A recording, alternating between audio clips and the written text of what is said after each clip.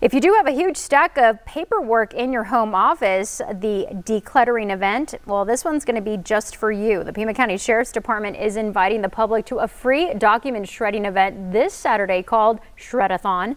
Locals can bring up to 5 boxes of personal documents through a drive-through to be shredded.